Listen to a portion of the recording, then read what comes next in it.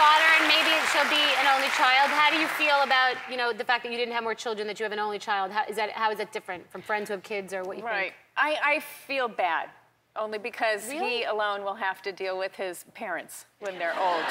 That's the only reason, packing up stuff. That's the only reason. Packing up stuff. Right. But hopefully he'll, you know, marry someone with a nice family, too, and then he'll have a family. He wants to have a lot of kids. Oh, really? Yeah, but he doesn't want siblings. I mean, since he could talk, he'd say, like, no, I don't want a sister or brother. Like, someone would get pregnant, and he'd say, but you're not, right? Ever? Oh, I love it. He wanted all the attention. Yeah.